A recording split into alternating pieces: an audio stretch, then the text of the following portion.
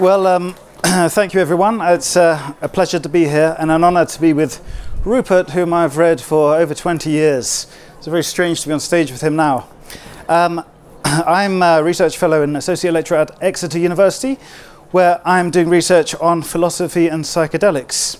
And Rupert, of course, has a background in philosophy and researching psychedelics. And of course, Rupert is needs no introductions, a well-known biologist on the controversial side, let's say. So Rupert and I have been in correspondence for a week or so to prepare for this event, and we exchanged a few texts, and one of the texts I received from Rupert is his recent article, "Is the Sun Conscious?" And I'm very interested in this because I did my PhD on panpsychism, the view that minds are ubiquitous throughout nature. And so I was going to start by asking you if you might explain that article a little bit, why it seems preposterous to some people to think that the sun might be conscious, and how that sort of philosophy might relate to psychedelic experience. Well, in traditional cultures, it's taken for granted that the sun is conscious. It's a god or a goddess. In Japan, it's a goddess. In Germanic, in Latin cultures, it's a god. In India, it's Surya. So it's taken for granted that the sun, the stars, and the heavenly bodies are conscious beings. That's why we call the planets by the names of gods and goddesses. But in the Middle Ages, philosophers like St. Thomas Aquinas thought of the planets and the stars as conscious beings with angelic intelligences. And Plato called the planets the visible gods. So the idea that the heavens are animate, that they're alive and conscious, is a very old idea, and I would say pretty well universal. What makes our own culture so eccentric is that in the 17th century, at the beginning of the scientific revolution, the whole of the heavens and the earth were declared unconscious, inanimate, devoid of life. Everything was mechanical and machine-like. And so in that context, asking if the sun's conscious seems absurd. For a materialist, it's just a stupid question. It's something that, primitive people might think, ignorant people might think, children might think, because they draw the sun with a smiley face. So they may think it's conscious, but grown-up, mature, sensible, educated people ought not even to consider that question, dismiss it with the contempt it deserves. And that's the way it's been treated for several centuries. Well, I think in my own case, I'm predisposed towards panpsychism. In 1990, I wrote a book called The Rebirth of Nature, about the reanimation of the world. I lived for 7 years in India, where the Gayatri mantra is one of the most fundamental prayers in Hinduism, asking for the blessings of the sun to illuminate our meditation. So what I was doing in this article in the Journal of Consciousness Studies is trying to put this idea of the sun being conscious in the context of Western science and philosophy. And the move towards panpsychism in philosophy has been a big help. Galen Strawson helped to open the floodgates, and you're part of this movement too as a panpsychist philosopher. And what panpsychism does is liberates our imagination, because it says that consciousness doesn't have to be located only in brains. Whereas the normal view, the neuroscience view, is that consciousness is generated by brains, and therefore it's only in beings with brains like us. The bigger the brain, the more the consciousness. Whereas panpsychism, which considers whether even electrons and atoms could be conscious, opens the possibility of saying, well, is the sun conscious? Are the stars conscious? I think they probably are. And they meet many of the criteria for consciousness that one could think of. They have agency, they seem to be self-organizing, they have complex electromagnetic patterns which could be the interface between their mind and their thoughts. So anyway, what I want to do is explore this possibility in the context of panpsychism. And not only have you read my paper on the conscious sun, but I've read your paper on the philosopher Spinoza, his pantheistic views, and slightly curiously and uniquely in relation to psychedelic experience with 5-methoxy-dimethyltryptamine. So perhaps I could ask you to say a little bit about that. Yes, well, I don't know who's the weirdo here. No, when you put it that way. So I've done my PhD on panpsychism, then with Galen Strawson, who was just speaking as the examiner. But I always did it below the human level and below. Going up to the stars is known as cosmopsychism. It's a sort of polite term for pantheism, really, in analytic philosophy at least. Okay, first of all, what is 5-MeO-DMT? 5-MeO-DMT is one of the most potent psychedelics known to mankind. For research reasons, I had to take some, and the reason was that Spinozism is. Let me explain Spinozism before 5-MeO-DMT. Spinozism then was the original pantheism. Pantheism was coined by Joseph Raphson, British mathematician, after Spinoza's theory. Pantheism means that all is God, nature is God. And so Spinoza's thought, in a nutshell, is contra Descartes, who split the world into mind and matter, extension and thought. Spinoza said that extension and thought, and matter and mind respectively, were actually attributes of one substance, which he calls God, or nature. In other words, what he does is he argues that as God is the perfect being, God also has extension. God also has space. So God is all of mind, but also all of space. And he argues that in a very rational, he calls it a geometric method. And this substance, this nature, this God, has what he calls an infinite intellect. In other words, some kind of overmind, huge cosmic mind. His views were suppressed. He was excommunicated by the Jewish community. His books were banned by the Christian community. For many reasons. People said he was an atheist. If you're saying that God is nature, then you're basically saying that God doesn't exist. And he said in his book, God does not love you. So it wasn't the most Christian, charitable God. But anyway, it interested me. There's a parsimony to the philosophy. Now, in relation to psychedelics, in the mystical literature, there's a lot, as you know, on so-called unio mystica, or unitive events, where you believe, at the least, that you are becoming part of the cosmos. This very much sounds like, prima facie at least, Spinoza's infinite intellect. So I thought, but what is this experience? Doing the research, I realized then that 5-MeO-DMT was supposed to be the most unitive of all psychedelics. So I thought perhaps it would give me an experiential insight into this theoretic framework that Spinoza had. And so, in my essay, I argue how you can compare the two, phenomenologically with 5-MeO-DMT and metaphysically with Spinozism. And that's my general interest, how theories of consciousness that go beyond the brain, how that has repercussions on psychedelic experience, because normally we think of psychedelic experience as hallucinatory. They're called hallucinogens. I mean, they can be called hallucinogens. But of course, if we expand our theory of the mind and reality, then perhaps there's some veridicality, some truth to the experience we have. Or what say you?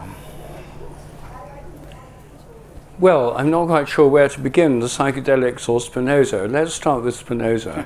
I was very interested in your article because I always find Spinoza's philosophy confusing, and I find that this calling it God or nature sort of rather squelches the argument right from the beginning, because you haven't got the option of looking at whether God and nature are distinguishable there, because he defines them as the same. Right. But then his view of God having this, there's a timeless or eternal quality, as well as the natural world. So actually he's saying God isn't just nature, which is all about change and process. There's another aspect to it. And he's also saying that within nature there's a principle of striving, or every living thing has conatus, this striving, which is goal-directed behavior, at the very minimum about preserving itself. Yes.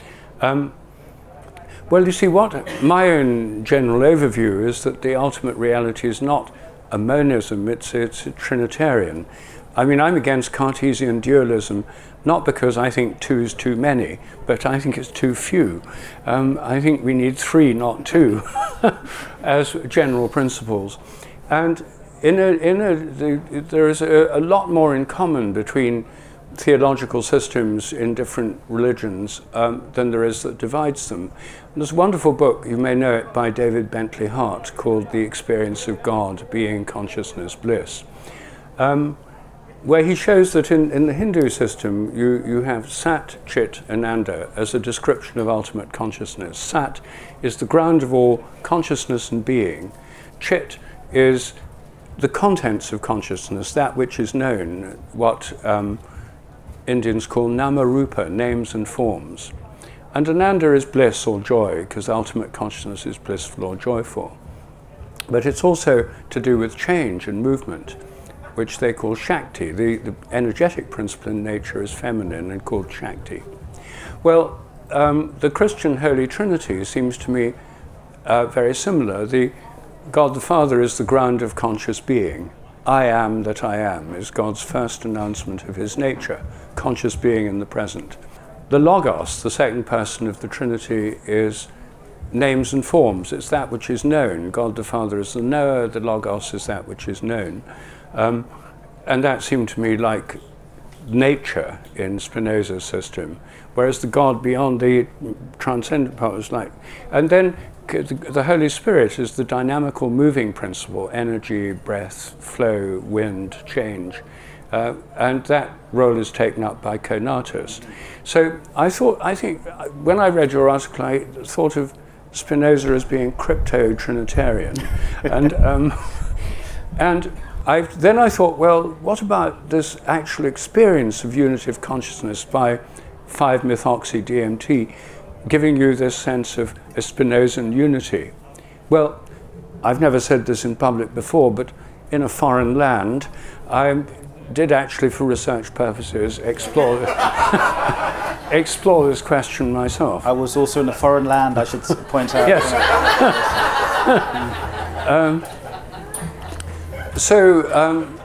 And curiously enough, this imageless 5-methoxy-DMT experience, very different from more visual psychedelics, as you rightly pointed out, for me was a Trinitarian experience. It was my closest experience to being part of the Holy Trinity. Well, so okay. It wasn't a knockdown argument in favour of Spinozism, or I thought it was perhaps possibly an argument in favour of the crypto-Trinitarian interpretation. Well, okay, interesting. I mean, this is the first interpretation I've heard of such kind. But that brings us onto this interesting discussion that was had in the 1960s, and it's beginning to pick up again between contextualism and perennialism. And the argument very basically is there are certain thinkers, perennialists. The epitome of that's probably Aldous Huxley, perhaps William James as well, who argue that amongst all religions, or all mystics amongst all religions, and also amongst psychedelic experiences, there is one ultimate experience which transcends all culture and is the same. It's just the interpretation which differs. So I interpret it as Spinozism, you as Trinitarianism, someone else in another way perhaps. But ultimately the experience is the same. And that's contrasted to contextualism, which is the argument that your culture and your life fully determine the experience. So for example, in the West we are prone to see Jesus and the burning bush or whatever, whereas in the Americas you're more prone to see jaguars and snakes and whatever, right? So what's your take on this? And there are midpoints as well. Do you think psychedelic experiences are determined by one's culture, or do you think there's something beyond that they point towards? Well, I think some aspects of them take us way beyond our own culture. I mean, when I first took LSD around 1971, I'd been educated in a completely mechanistic way. I was at the time, I'd been converted to atheism by my science teachers. I was in Cambridge, I was a don at Cambridge when I took it. And I was, I'd been to physiology lectures, I knew about neurotransmitters in the brain and so on. And I took LSD, and this was so off the map of anything I'd been taught or told about, except for reading Aldous Huxley, that I didn't interpret it exactly in the context of the culture I knew, because it was not on that map. It's more on that map now, but but there's an aspect of which takes us beyond the realms of cultural names and forms and so on. And what do you think that experience? So that tends towards a perennialist viewpoint. What do you think? I mean, how would you distinguish between hallucinations? Because obviously some forms of psychedelic experience, more visual ones, are hallucinatory, and others are not. How do you think one could go about determining whether one's hallucinating or actually gaining access to some metaphysical realm beyond what's offered through materialism? Well, let me come back to the contextualism thing, because I actually have a take on that. It slightly depends on my own theory of morphic resonance, and so I can't spend half an hour explaining it, but very briefly, it's the idea there's a collective memory, there's a memory in nature, there's a resonance from similar systems in the past to the present. So if a lot of people in the Amazon take ayahuasca in shamanic cultures where it's all about jaguars and with particular mythologies, serpents, jaguars, and so on, then if Westerners come along and take ayahuasca, the same kinds of changes are going to happen in their brain, which may put them in resonance with those who've taken it before. And so there may be a culturally shaped collective memory of the ayahuasca experience which affects people who don't come from that culture at all. And when Claudio Naranjo, a psychotherapist, gave ayahuasca to middle-class people in Chile and Santiago who'd never heard of Amazonian jaguar cults, they had visions of jaguars and things. So I don't think it's because there's molecules in the brain that respond to dimethyltryptamine and create jaguar images inside the head. I think it's because they were picking up on a kind of collective memory through morphic resonance of the culturally impregnated experience.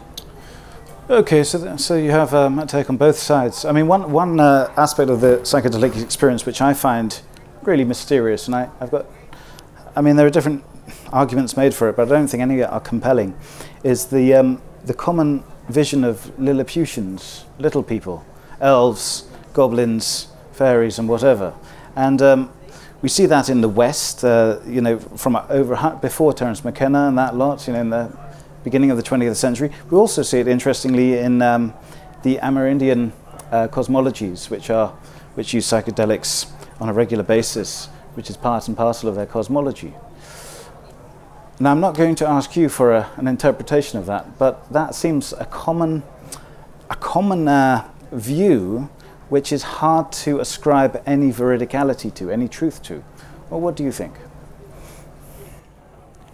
Well, it depends whether we think there is sort of autonomous entities in a kind of psychic space or imaginal realm. No, I got interested in this. I'm an empiricist at heart, and I got interested in this question in relation to dreams, because psychedelic experiences, a few people have had them, most people haven't, but everyone's had dreams. And in our dreams, we enter a realm where all sorts of improbable things happen. Dreams are hallucinatory, and they're not really happening, and we're asleep in bed. So I think of psychedelic experiences as sort of exaggerating the dream state, and we enter it from the waking state.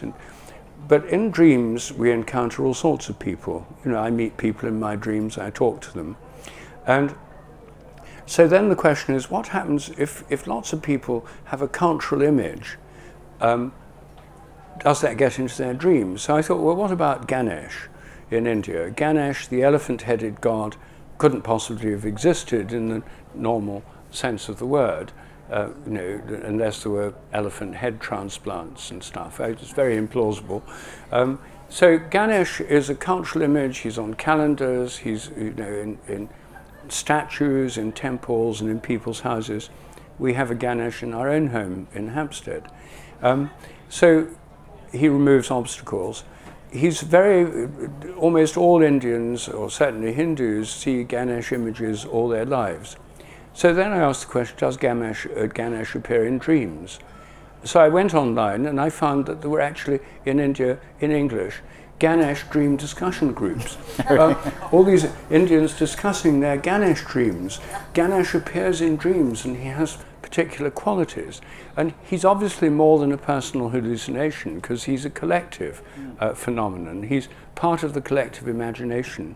And if he appears in dreams, he's meant to be a channel of the energy of the god Shiva.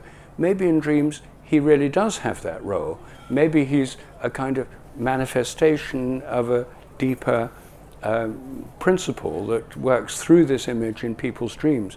Then it wouldn't just be a kind of fancy hallucination in a particular person's mind. Some kind of Jungian archetype then that's manifesting through psychedelics. Let me move the discussion on from religion and metaphysics, say, to the modern day. So we're currently going through the so-called psychedelic renaissance, so-called. Why do you think psychedelics are becoming popular now in many fields once more? What do you ascribe to this renaissance? I think because they're opening up people's minds to this much larger realm of the mind for exactly the same reasons that I've found them so liberating. And I think for many people they're a kind of rite of passage out of a shrunken materialist worldview into a wider view of consciousness. So what do you make of current attempts to medicalize them, to turn them into medicines which can be patented and so on? Do you see this as in harmony with that metaphysical outlook, or somehow in competition? Well, I mean, people may try to turn them into medicines that are medicalized and patented, but the actual psychedelics aren't going to go away. I mean, magic mushrooms are going to go on growing in pastures in Wales and elsewhere, and people are still going to be able to pick them and take them for free. So I don't think, I mean, that's a possible, it's happening, but it's part of the modern world. But I think that what's interesting about it is that the curative effect of psychedelics for people with chronic depression and also you know, for various addictions, the curative effect is not just the molecule affecting molecules in brains, it's the experience itself of this greater connection and unity which is curative. It gives people a greater sense of meaning, connection, and that their mind's part of something greater. And that has a curative effect. Well, this is the interesting thing about the medical aspect of the psychedelic renaissance, but that's something that my colleague, Professor Christine Hauskeller, writes about, that it seems that medicine at the moment is instilling madness to cure madness, as it were, and that these experiences that can be had on psychedelics do not fit into the sort of scientific materialist framework at all, but nonetheless they can be utilized against depression, PTSD, and so on and so forth. Of course, they're currently looking at ways in which to use these chemicals without inducing the experience for the same effects.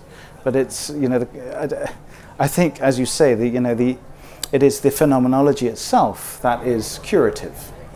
And well, if they do the research, they'll actually find out, won't they? And I suspect, like you, I predict that they'd find that without the experience, it would have very little effect. I should think so, because I think for most people, I mean, you know, through the ages, there have been mystics who have had these somewhat similar experiences. Now, there's a debate whether, you know, mystics, the experience of mystics in Christianity, for example, is akin to certain experiences on psychedelics. I think my own view is that there are many types of mystical experiences, many types of psychedelic experience. There is an overlap, though, at one point. And it seems that many people who have had such experiences, for them, this is a life-changing moment. So it would be very interesting if chemical alone, without the visualization or without the experience, could induce such an effect.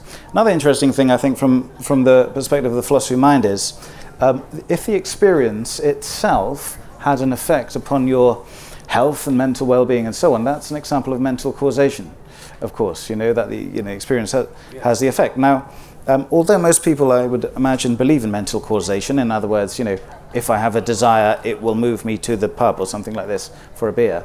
Of course, it cannot be explained.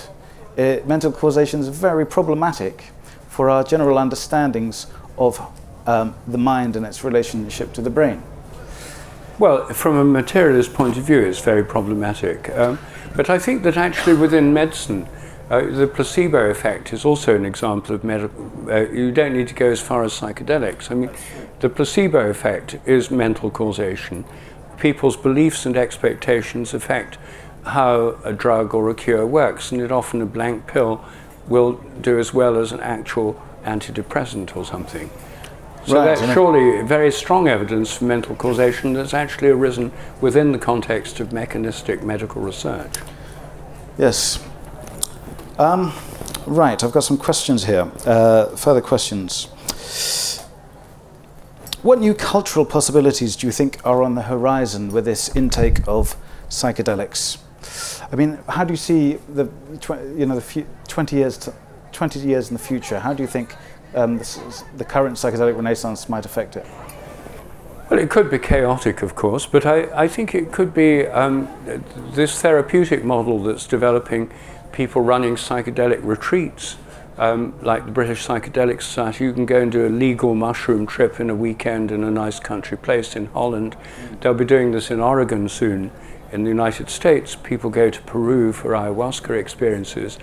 This is one model that's actually already with us, and I think is quite a good model. It means people take them with guidance and with someone who can help them interpret and integrate that experience.